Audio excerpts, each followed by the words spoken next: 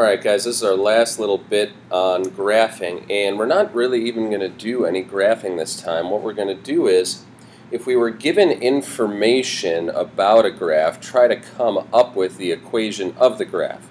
Now, how you're given that information may vary.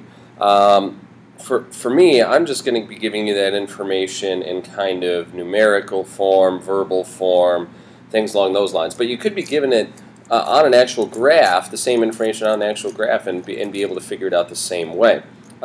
Before we can just start coming up with equations for lines, what we need to do is we need to figure out what information do we need in order to figure out the equation for a line. So for example, what information would we need to write the equation of a line in point-slope form? Think about that. Well, hopefully what you said is we would need a point on the line and the slope. To write an equation in slope-intercept form, we would need to have the slope and the y-intercept. Basically, we would need the information that we are usually given, right? That those equations usually give us. Okay, so let's take a look at some possibilities. First two, A and B, are pretty straightforward. What I want you to just try. Okay, you can use either form of equation you want, slope-intercept or point-slope, and I want you to try to write an equation for the first one that has a y-intercept of 3 and a slope of 3/4. Second one that goes through the point, 3 and -2, and has a slope of -4/5. Pause and then come back. Give it a try, please. Okay, hopefully for this one you wrote y equals 3/4 x plus 3. And nothing really challenging about this one. This one's just you're given the y-intercept and you're given the slope. We have this format, y equals mx plus b, where this stands for the y-intercept and m stands for the slope. So we just replace the m with 3/4, and we replace the b with 3, and we're good.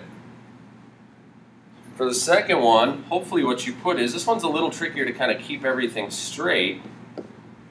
Hopefully you put y plus 2 equals -4/5 x minus 3. So again, the key is that we still know that this is our slope. Our x value needs to go here, and our y value needs to go here. But remember, I'm going to kind of go back a step over on this side.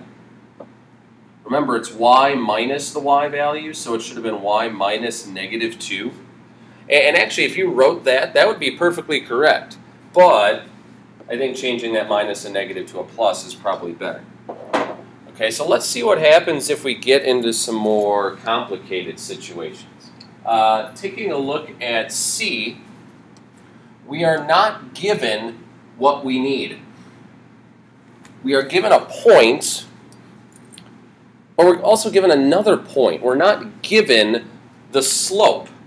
Okay, we need the slope in either format, and we're going to use point-slope here. So here's the problem.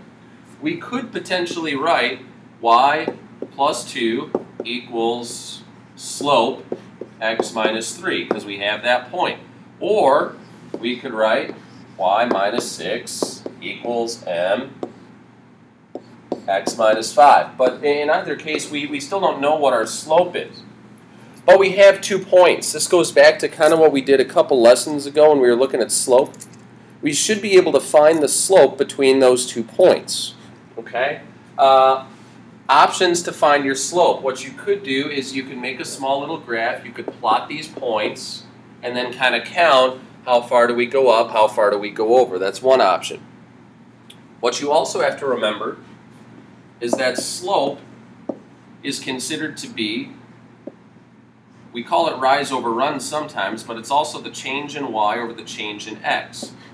So when I look at these and I'm trying to figure out the slope, I'm going to pick one point to be my starting point, one point to be my end point. I'm going to call this one my start point. I'm going to call this one my end point. Okay? So now all I have to do is figure out how do the y values change from point A to point B, and how do the x values change. So I'm going to first look at the y values. My y values go from -2 to +6. I'm going up 8 for those. So that's going to be the top of my fraction. My x values go from 3 to 5. They're also going up. They're going up 2. So that's going to be the bottom of my fraction, a +2. All I have to do now is simplify that, and I get that I have a slope of 4. So, put that slope into either one of the equations. You don't have to write both. I'm just writing both just because. Boom. We're good. That's how I tend to figure out slope. Now, if you wanted to make a little plot and you wanted to count, well, it goes up 8 over 2.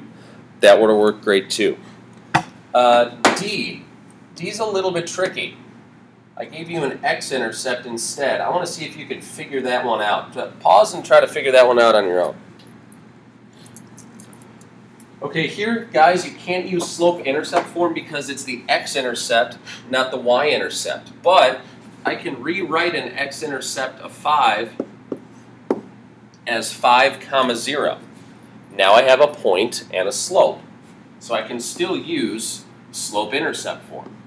Y minus 0 equals 1/3 x minus 5. And if I wanted to, I could just write the left side as y.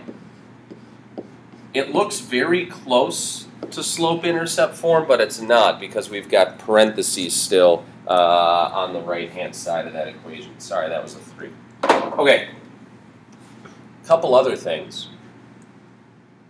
Parallel and perpendicular lines. You guys don't actually have any practice problems on these, but I want you to be aware of it anyway.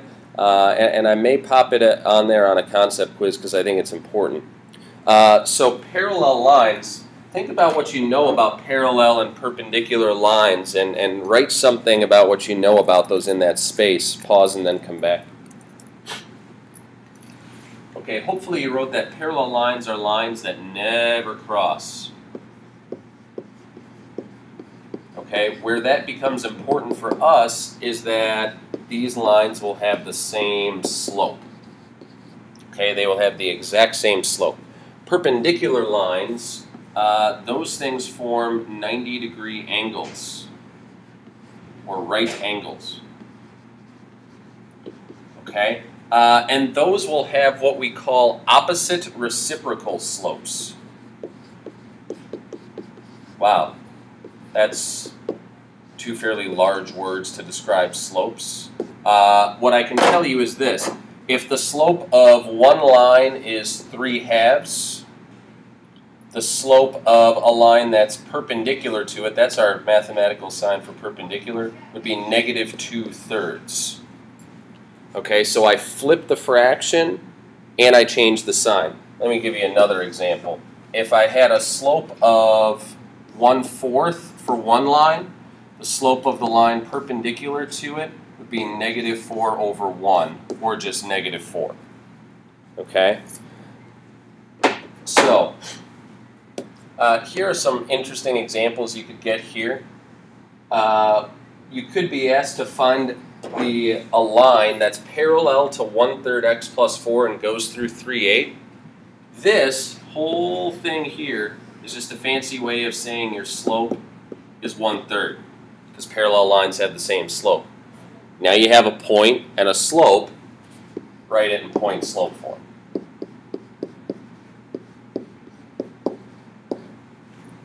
That's it. D is really basically the same type of problem, except they're not telling you it has a slope of 1/3. If it's perpendicular, it's the opposite reciprocal, so it's telling you it has a slope of -3 over 1. Again, use point slope form.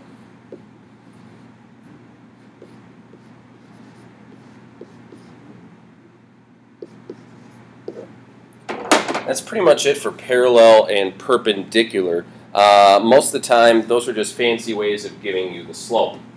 Horizontal and vertical lines are actually really very easy. Let me show you how I remember what equations of horizontal and perpendicular and vertical lines are. I'm going to draw a horizontal line right here. Right, it's got a y-intercept of 2. And what I'm going to do is I'm just going to randomly label some points on here. This point right here is 0, 2. This point out here is 4, 2. This point back here is -2, 2. What do you notice that all those points have in common? Well, hopefully you notice that they all have a y value of 2. Okay, so guess what? Our equation is just y equals 2. Okay, the reason is because our x value for a horizontal line can be anything, but our y value can only be one thing. If we put an x value in there, if we put like y equals and then an x in there, that means y's and x's should both be changing. Our x's are changing, but our y is staying the same. So we're going to write that y must always be equal to 2. Vertical lines are basically the exact opposite of that. So if I drew a line here, again, label a few points. I get the point 3, 0 here. I get the point, let's see, 3, -3 up here. I get the point 3, 2.